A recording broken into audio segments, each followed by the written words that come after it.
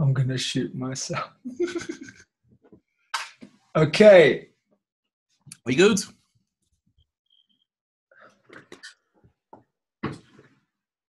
Come on, motherfucker. Sorry, I forget I have a PA here now. I don't mind. Okay, let's go, baby. Let's go. One last thing. Just we go freely, like, you know, if you want to drop the F-bomb, drop it. It's okay. We drop it. You hear that? We're dropping the F-bomb.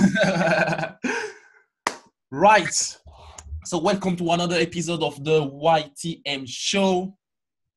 YTM, which stands for You the Man, and this is a movement. No, you the man. You the man. Yeah, this is a movement whereby I come here to you literally every day to help you transform your body through your mind. And I want to bring you tips, hacks, strategies on how you could actually get from where you are and then go where you want to be. And as part of this journey, you will see me interviewing great people. You will see me talking to experts in the field. And today I've got somebody I look up to. I've got a guest, which is pretty rare on the show. So I really like handpick my guests. And literally I bumped into this guy 2 weeks ago in London. And I was like, man, we've got to do something. And he's a CEO, he's an athlete. He's got 2 books. He's a public speaker.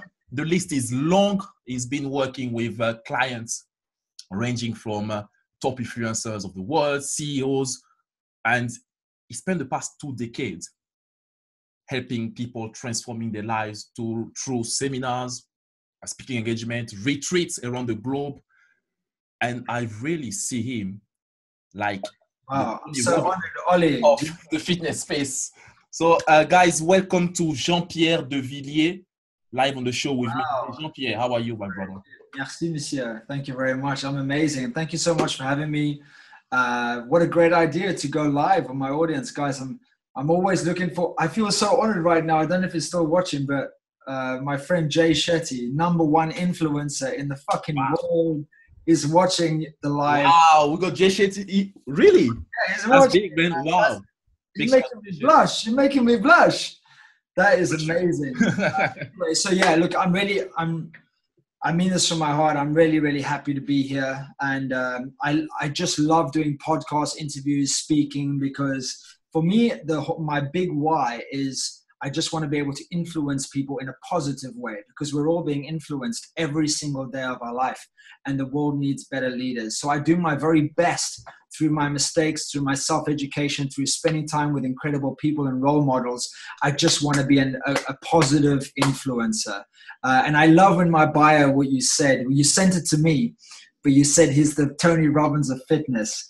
I've never articulated that so well, but that's a very big goal for me. I always say, yes, I promoted Tony around the world and work with Success Resources, but I don't want to be Tony Robbins. Yeah. I never have. I want to be like Tony. Really, I want to be the Tony of fitness. Yeah, and absolutely, man. I've seen your stuff, and that your stage presence made me think of Tony straight away. And I was like, yeah, now he's the Tony of the fitness space. So, Jean Pierre, we're going to start. I really want you to share a bit with us, like your backstory, how you got from where you used to be to where you are now.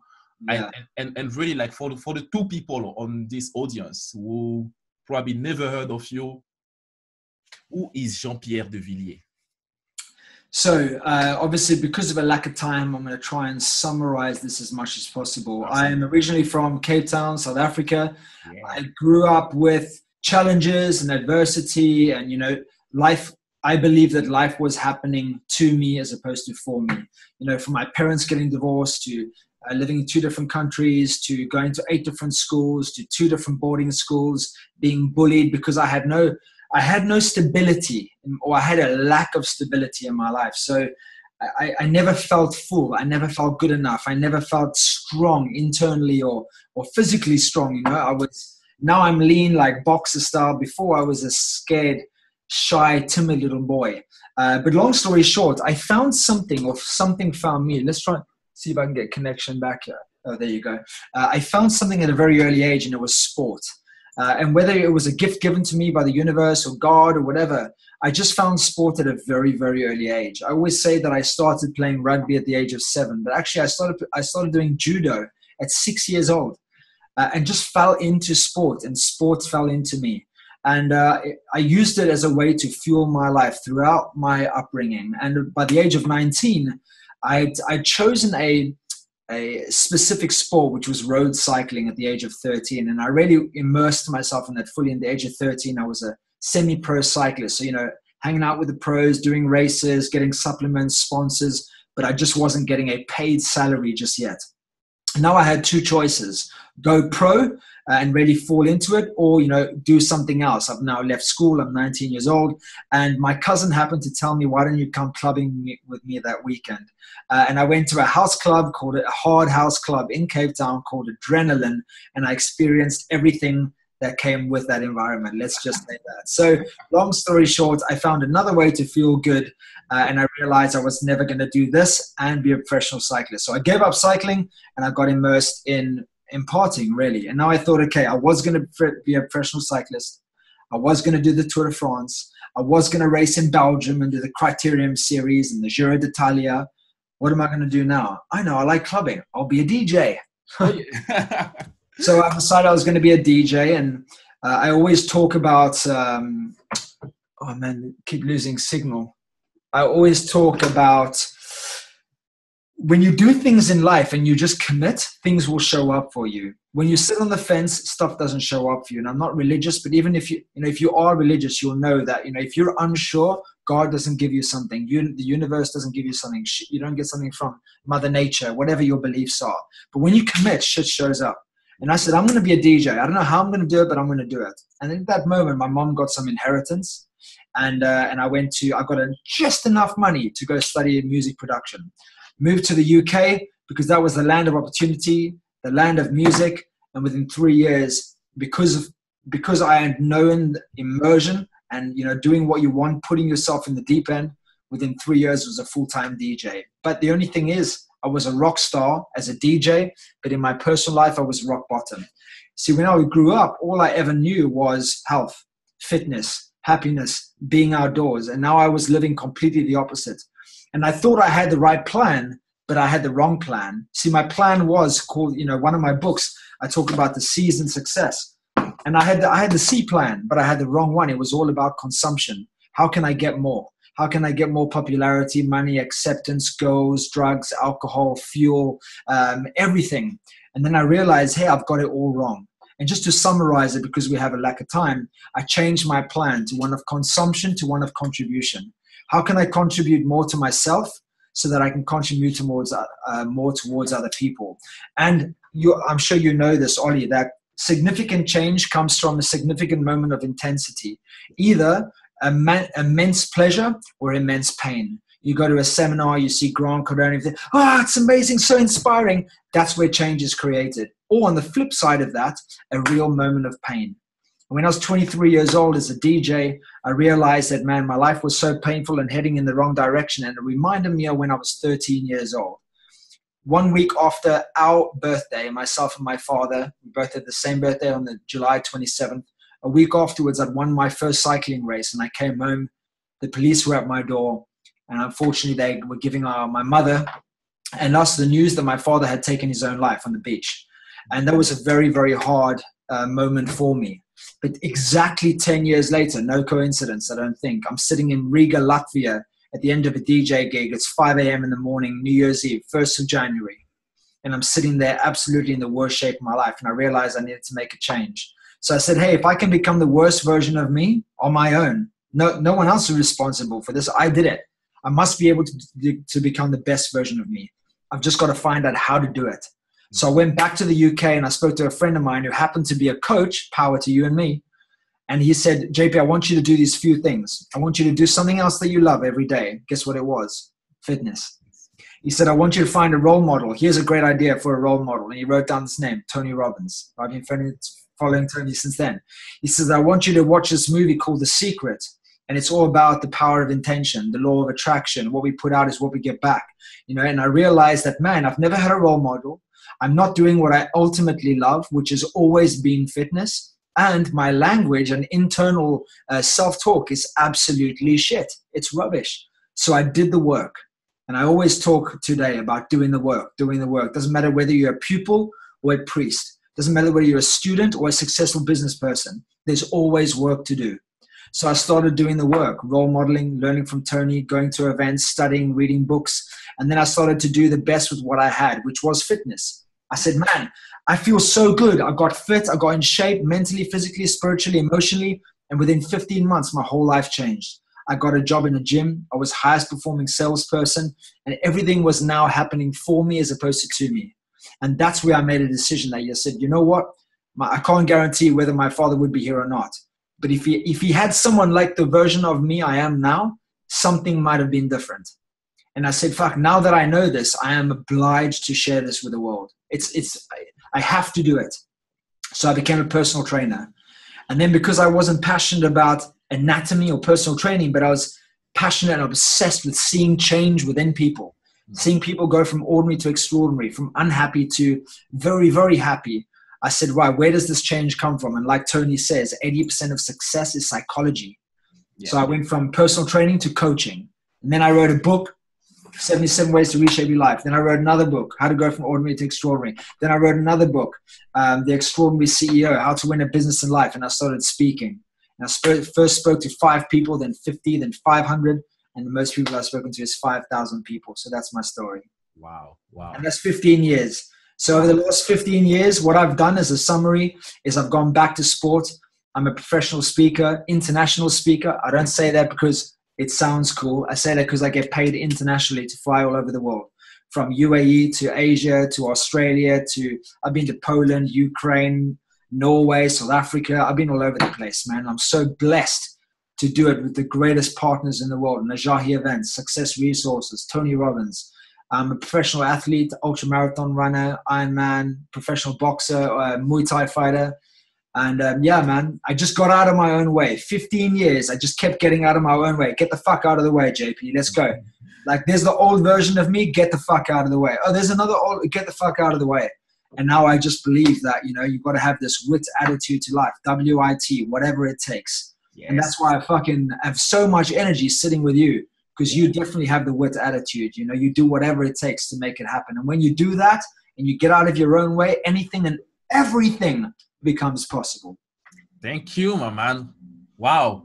That's really nice, obviously, of you. And that's a really, I'll say, interesting story with ups, downs, and challenges along the way. And I'm sure we can learn some stuff from that.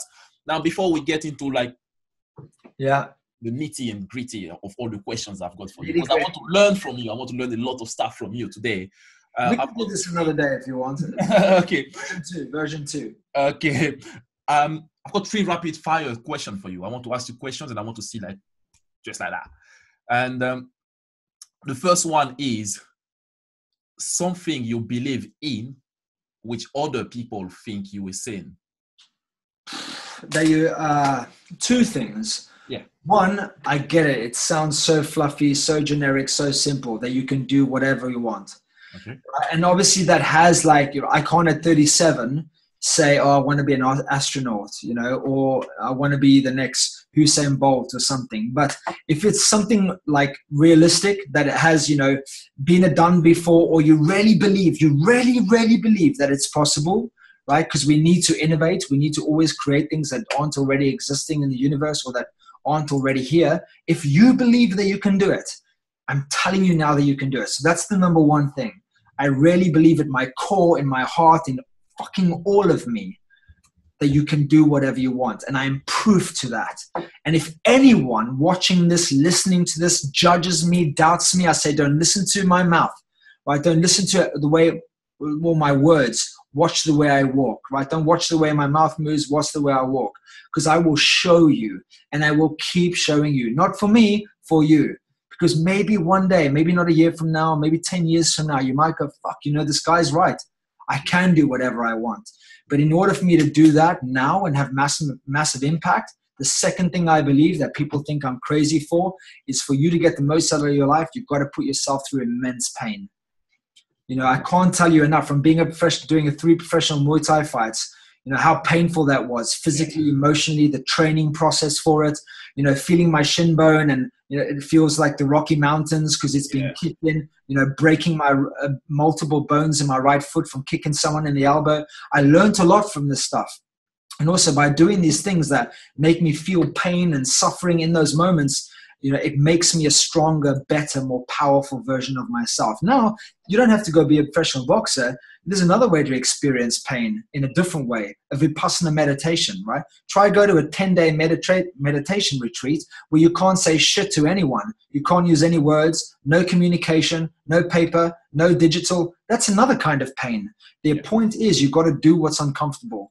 And as that, you know, that saying goes, you know, the magic lies outside of the comfort zone. So if you're scared of speaking, go fucking speak. Not to 50 people, go to as many people as you can. Now, I got diagnosed with a knee disease. I'm speaking so fast because I know we have very little time.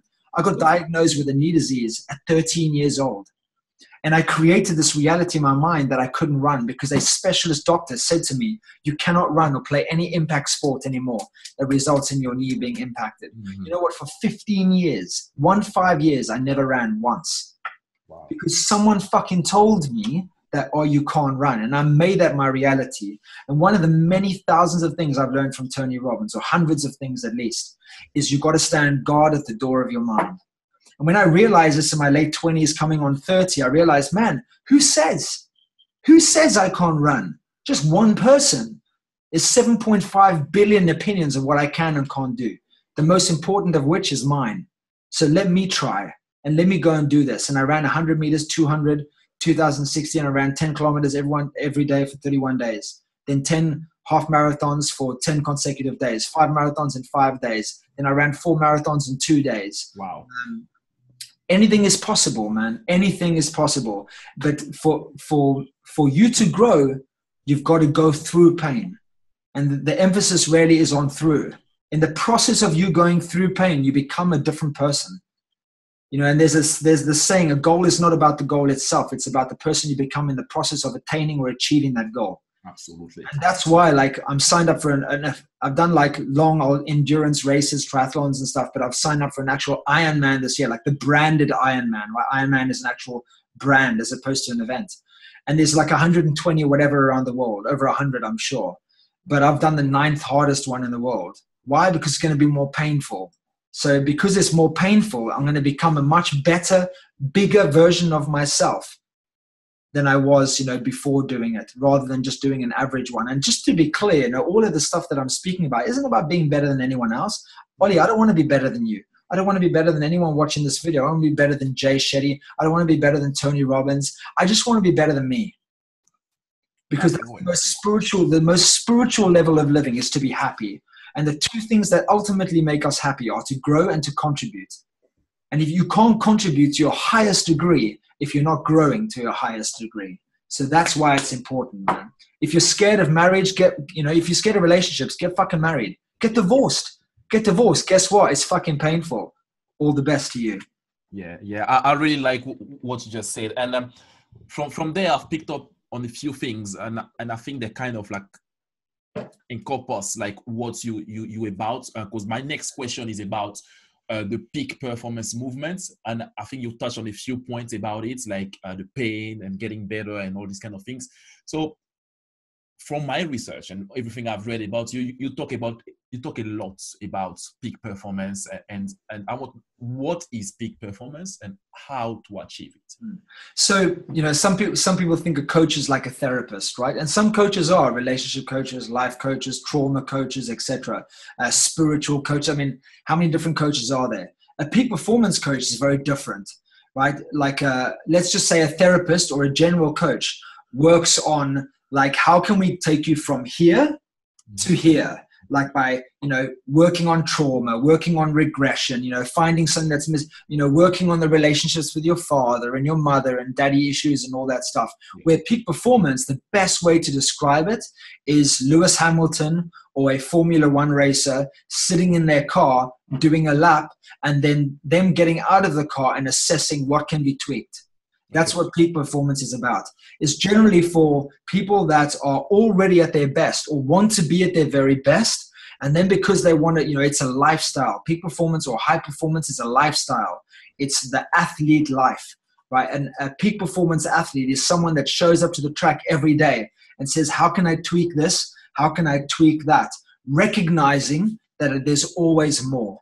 It's every day looking to run 1 millimeter further. These are metaphors, by the way. To swim, to touch the wall 1 millimeter faster, to jump 1 millimeter higher, to do one more rep. These are all metaphors for life. And that's why I love going to the Grand Prix, because I'm in my fucking environment. Like, I've been so blessed to be invited to the Grand Prix final the last 2 years in a row in Abu Dhabi. And I love going in the pit lane and seeing all the cars. And do you think to be at that level of living, right? And look how much, I always say, the more you put out, the more you get back. At that level of living, how much do they get paid? Pennies? No, they get paid fucking hundreds of millions. 100 million, loads. And do you think that if the tire is performing 95%, do they put that car out on the track? No way. Not a fucking chance. No way. Because it's the millimeters, or like, what does the actor say in that football movie? I can't remember now. Al Pacino. He says the inches around us are everywhere. It's those little inches that make all the difference. I've become a student of the 5 a.m. club, where I'd get up at 5 a.m. This year, I started studying 4:30 a.m. wake up club. That's what I do. Welcome to the club, man. Because I'm tweaking. And I can't tell you I got so comfortable with 5 a.m. that it was comfortable. Yeah. So I was like, this is too comfortable for me now. So I thought, okay, how can I take this to another level? I've seen the science. I've seen my role models and mentors talking about 4:30 a.m. I've heard about your hormones being, the best time to wake up is 4 a.m. So I started it. And man, it's just it's another world. Waking up at 4:30 a.m., let's see if I get to 4. It's another world. I get to 12 a.m. and I think it's 6 o'clock at night because I've got so much done. And then I'm like, shit, people are still warming up, man. Yes. People are still having their croissants and their coffee right now. Yeah. So peak performance is about incremental shifts that allow you to constantly constantly make improvements to your life, and it's never ending. It's a journey. There's no destination in peak performance. No driver, Lewis Hamilton, 10 years running, will never go on the first year, I'm the fucking best. That's it. No way. No, it's every single day. When you're number one, feeling like you're number one, acting like you're number two, and then just investigating, doing the work, studying, whatever it takes, asking questions, be coachable, understand that you have flaws, you're going through your failures, all this stuff. That's what peak performance is, man. Amazing. It's about being the very best you can be and cutting the bullshit. Oh yeah, love that, man. I believe that's really a state of mind, especially with the 4:30 thing. I mean, say that again. It's really a state of mind. Like, you got comfortable with 5 o'clock, with getting up at 5 o'clock, and then now you move to 4:30. Yeah. And then it just became easy, and then you just keep pushing yourself to the next level, and that's what I'm doing as well. Like, I mean, getting up so early, it's like you get so much done. Yeah, just so energized. By 7 o'clock, when I drop my son in nursery, I'm like, yeah, 3 hours you've done. 3 hours I've been up, I'm good. So just following up on that. Just to back up what you're just saying, I get a lot of people are going to watch this and say, people always have something to say. Yeah. Oh, that's crazy. You shouldn't have to do that, or why push yourself through that. Brother, sister, whatever, listening to this, I'm not doing it for me. I'm not doing it for you. I'm doing it for me. Yeah, I'm doing it for me. If 10 a.m. it works for you, do it. But you can tell yourself the most beautiful romantic stories in the world. For me, not for you, for me, 10 a.m. is lazy, because I'll always be thinking, imagine if I could get up at 4 a.m. How much could I get done? That's really 6 hours. Yeah, sorry, next week. Right. I know we're short on time, so I've got one follow-up question for you about the whole morning routine. In your book. Yeah, this one. This one. How to go from ordinary to extraordinary. You did mention about the morning wins.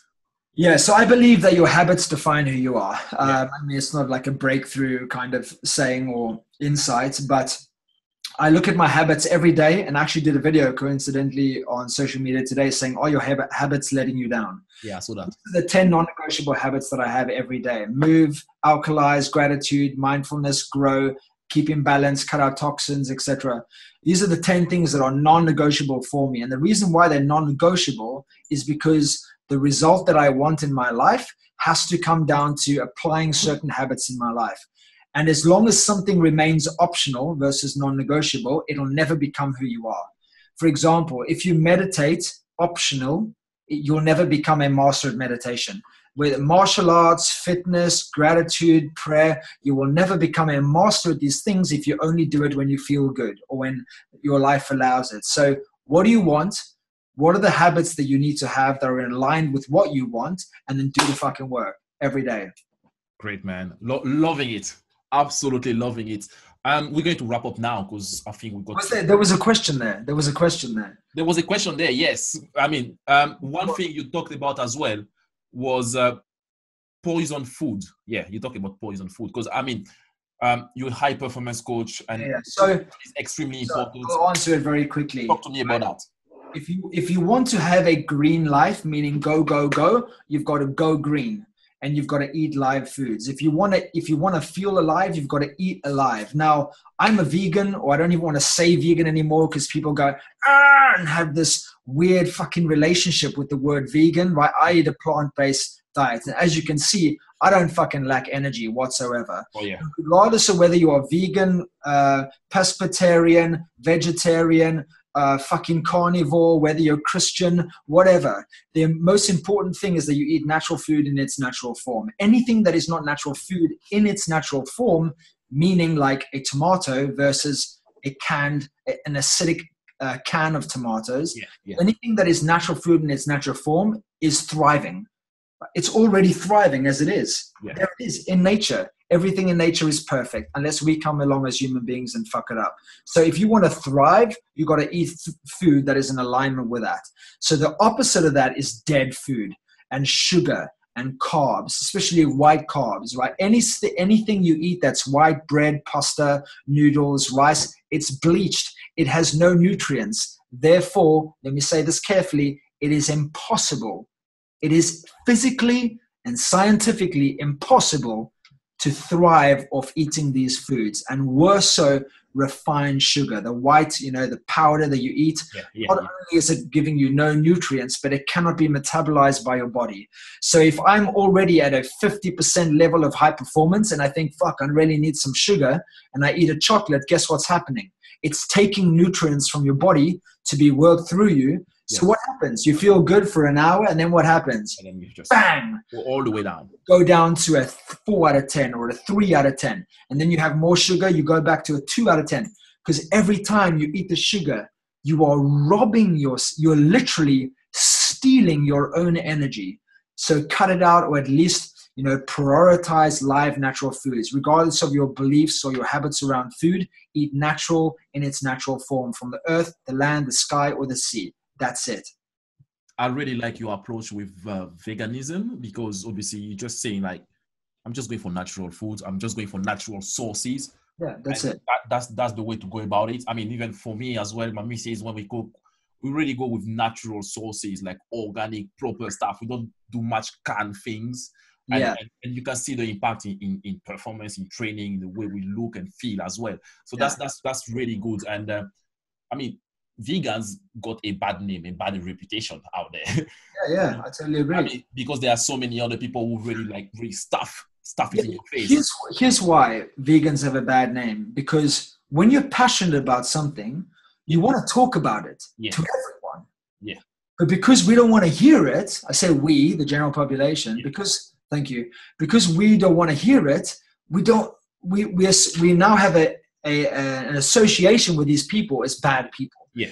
But if you were a newborn Christian, guess what? You're going to fucking talk to everyone. If you've just started doing CrossFit, you're going to talk about it everyone. If you've just been to Tony Robbins, you're fucking not going to be able to shut up about Tony Robbins. This is just how passion is.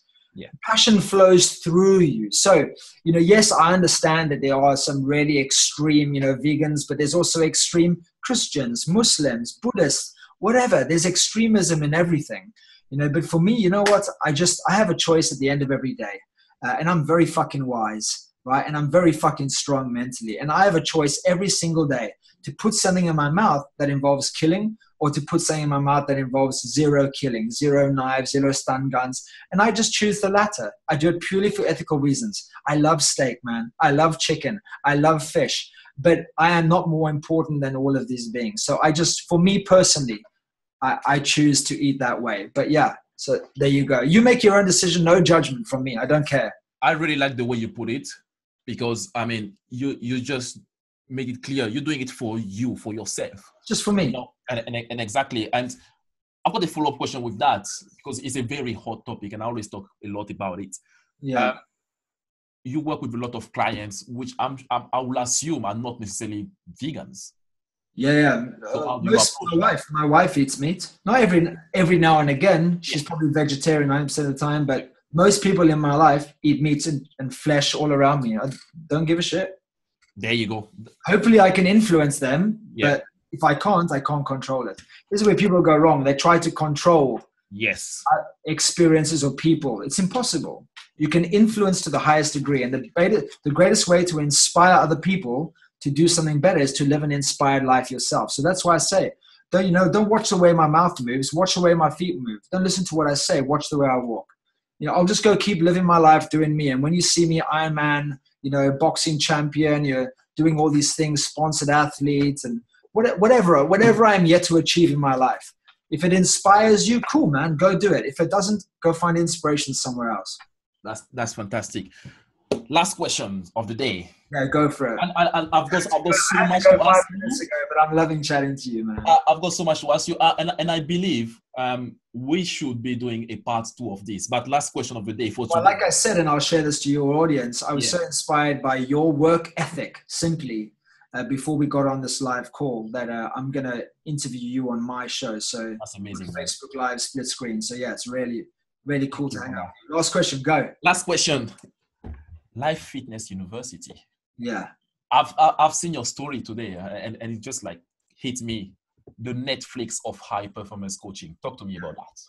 So very simply, I got to a place where I was running events in group environments and doing high-end one-to-one coaching, CEOs, athletes, performing artists, just people that are already at the top of their game. And I was working with them privately, confidentially, on a one-to-one basis. But something was missing from me, because my big why from a kid, when I was about to go to foster care at 10 years old, my mom told us that you're going to have to go live with someone else for a while. At that point, even though I had nothing and I barely had shoes on my feet, I remember one of the happiest moments of my life was giving a homeless man a sandwich. And I sat next to this old man that was half blinded. He had arthritis in his hands. And I gave him my white bread, strawberry jam sandwich in tin foil. And I just sat next to him while he ate it. I've spoken about it for years. It brought me so much joy. And from a young age, I always knew that I had the impact to help people. So for me, it was never about, yes, I'm very influential. I'm a very good coach, and I have the ability to help people that are already at their max, or that think they're at their max, and I help them to change their perspective of how they can grow even more and more and more. But on a bigger level, I wanted to be able to have this influence globally. So obviously I can't work, there's only one of me. I can't work one-to-one globally. So for years, I've been thinking about doing an online membership where people can just plug into a membership, have recorded access to my coaching, i.e. over 100 hours of coaching videos and being increased every week, having access to my coaching community, which is a private Facebook group, and that already exists, and we're building an app right now, so you have it on your phone, and to get coaching from me in a group environment. So every week in the group, LFU Life Fitness Community group, I do a live Facebook Live. I just finished one today. We start off with a meditation, and then today we spoke purely on gratitude, how to use it in your life, the benefits of it, gratitude tools, etc. Next week is all about meditation. The week after that is about fitness. The week after that about nutrition. And that's it. And I wanted to make it accessible to everyone in the world. So it's $10 a month. $10 a month. Basically, think of Netflix, where you get private community, all my videos, all my content, all the online programs I've ever created. It's in there, free included. You get the PDFs of my books, all included, and you get weekly coaching from me in a private group through Facebook Live, where you can ask me whatever you want. And it's $10 a month. Cancel anytime you want. there's actually an offer on my website right now, which is you get 5 months free. So that's like, I think we were just talking about it now. So JP has been very nice, and we come up with this offer, 42% off, which is pretty much $70 for the whole year. Yeah, for Life Fitness University. Yeah, so if they go to my website, if you can add a link wherever. I'm going to add the link to the website. It says membership. Click on the membership button and it will give you 2 options, $10 a month or $70 for the whole year, 42% off. Plus what I'm doing for your audience is these books, I've either got, I'll tell you what, this one, because it's more related to what we're talking about. My 10 non-negotiable habits, the peak performance principles, I will actually send you a copy in the post. So I'm going to sign it for you. Once you sign up, I'll put in a little personal message and we'll send it to you in the post wherever you are around the world. So that's for you. All they have to do is once they've signed up, I will get the email. But obviously, they'll get my email address. All they have to do is mention the name Ollie. What's your podcast? Actually, let's do this cool. Yeah, YTM. Just say YTM show, and then you're going to find YTM show description, and then we take care of that. Anything that proves to me that you listen to this video or podcast, even on my Instagram, I will send you a book in the post. And then obviously you're getting 5 months free this year plus the book, and then next year it automatically just renews at the normal rate, which is I think $120 for the whole year. But do it, man. I have to be straightforward. Yeah. I can't make it any fucking easier for people. Man, if you want to work with someone else, go do it. Yeah. If you want to work with me as your coach, I cannot make it easier for you. And I refuse to, because if you can't make this happen, then for the value, I'm about to jump on it myself. And for the value you're delivering, I think it's a steal. And so guys, check the link in the description and then go check it out. I think it's a wrap, man. Yeah. I gotta go. Yes. Thank you, Jean Pierre. Thank you for your time. I really appreciate it. And guys, don't forget to like, comment, subscribe, and go check Jean Pierre on his website. It's jeanpierredevilliers.com. I'll put it in the description. Go. Find me on Facebook, Instagram, all that stuff. I'm there every day in every way. I'll put all this in the description. And then thanks again, guys. I'll speak to you.